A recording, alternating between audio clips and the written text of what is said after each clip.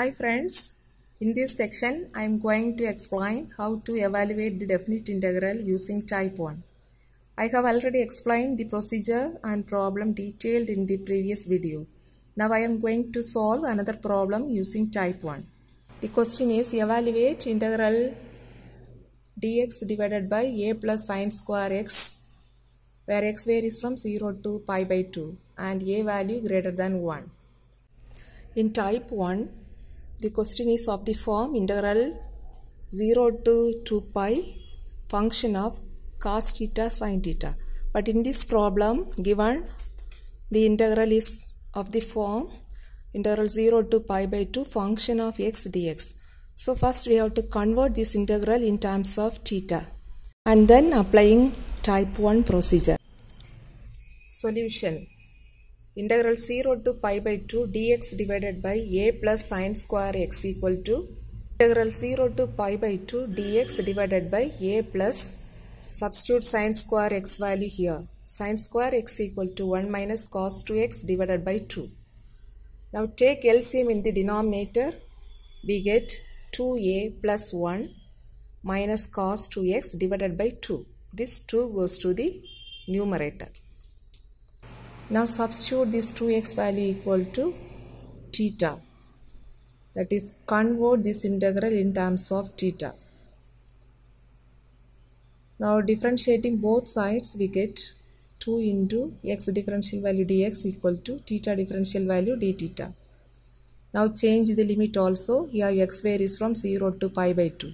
So when x equal to 0, by equation number 2, we get theta equal to 0. And if x equal to pi by 2, from equation number 2, we can write theta equal to 2 into pi by 2. That is pi. Therefore, theta varies from 0 to pi. So, equation number 1 becomes integral 0 to pi by 2 dx divided by a plus sine square x. This equal to integral 0 to pi d theta divided by 2a plus 1 minus cos theta. Type 1, the limit from 0 to 2 pi, but here the limit from 0 to pi. So we can write the 0 to pi is equal to 1 by 2 into integral 0 to 2 pi. So which is of the form integral 0 to 2 pi function of cos theta d theta. So which is of type 1. So in type 1, the procedure is just to convert the given integral in terms of z, and then using Cauchy's residue theorem, we can simplify the integral. So first substitute z equal to e power I theta. Now differentiating both sides, we get the differential value of z is dz equal to differential value of e power I theta is e power I theta into I into theta differential value d theta. That is I into e power I theta value is z into d theta. That is d theta equal to dz by iz.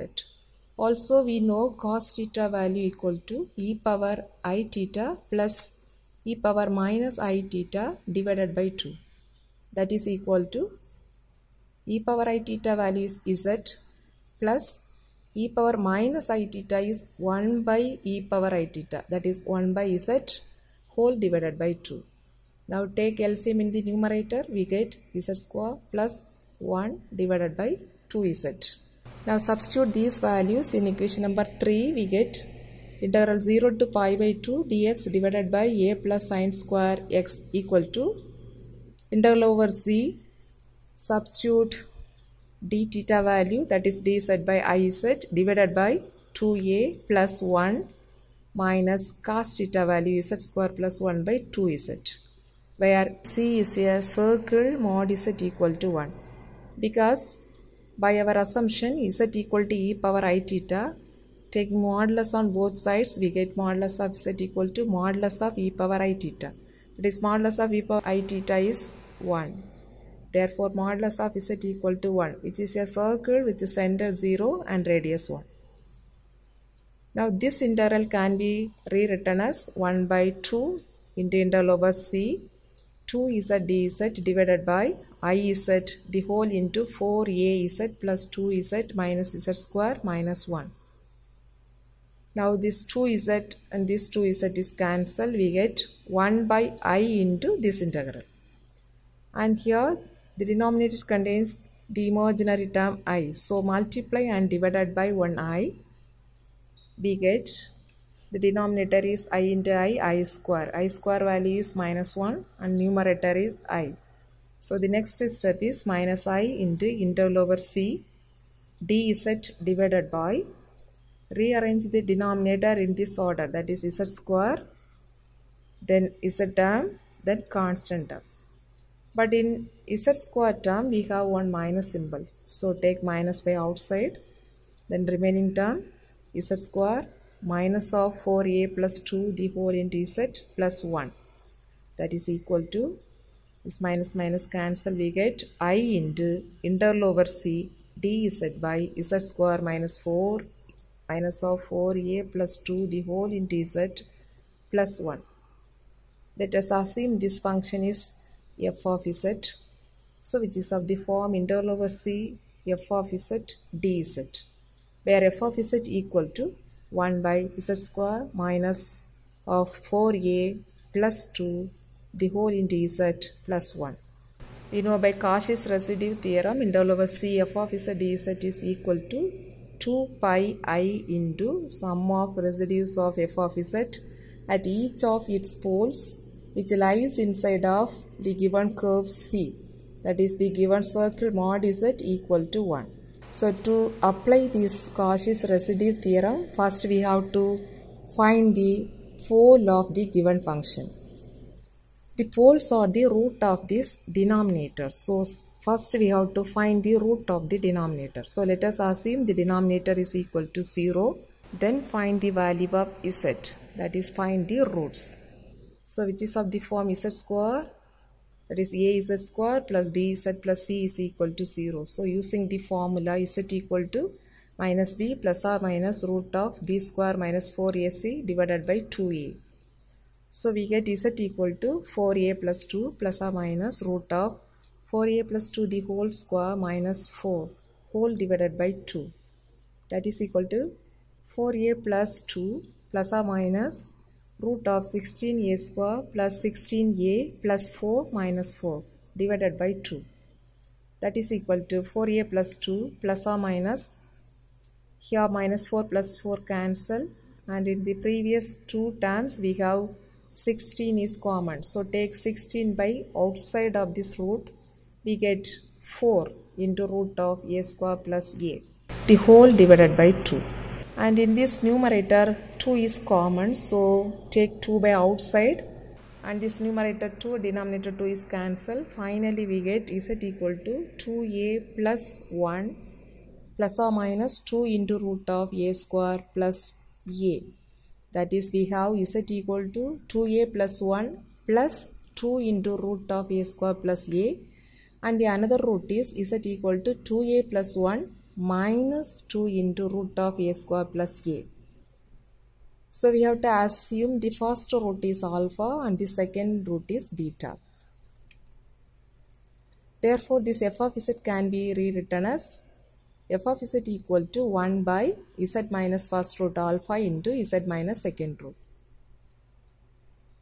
And here alpha and beta are the simple poles, and alpha lies outside of the given circle mod z equal to 1 and beta lies inside of the circle mod z equal to 1. Because given a value is greater than 1, a be an unknown constant. Now choose any value for a. That value must be greater than 1. So let us assume a equal to 2, and now substitute a value in equation number 5. We get alpha equal to 5 plus 2 into root 6 and beta equal to 5 minus 2 into root 6. That is alpha value equal to 9.899. This value is greater than 1, and beta value equal to 0.101. This value is less than the radius 1. Alpha lies outside of the given circle mod z equal to 1 and beta lies inside of the given circle mod z equal to 1. And we know that if a is a pole of order 1, then residue of f of z at a value equal to limit z tends to a z minus a into f of z. Here alpha be the pole of order 1 but which lies outside of the given circle, so don't find the residue. And here beta only lies inside of the given circle, so we have to find the residue of f of z at beta only. And here beta is a pole of order 1, so residue of f of z at beta equal to limit z tends to beta z minus beta into f of z. Now substitute f of z value here, we get z minus beta into 1 by z minus alpha into z minus beta. Here z minus beta is cancelled, and now apply the limit z tends to beta, we get 1 by beta minus alpha. Now substitute beta and alpha value here, we get 1 divided by 2a plus 1 minus 2 into root of a square plus a, then minus of 2a plus 1 plus 2 into root of a square plus a. And here 2a plus 1 is cancelled.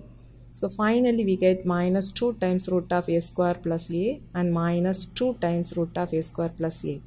That is minus 4 times root of a square plus a. So residue value equal to 1 divided by minus 4 into root of a square plus a. Now substitute this value in equation number 4, we get integral 0 to pi by 2 dx divided by a plus sine square x equal to I into 2 pi I into residue of f of z at beta. That is minus 2 pi into 1 divided by minus 4 into root of a square plus a. And here minus 2 minus 4 is cancelled. Finally we get pi divided by 2 into root of a square plus a.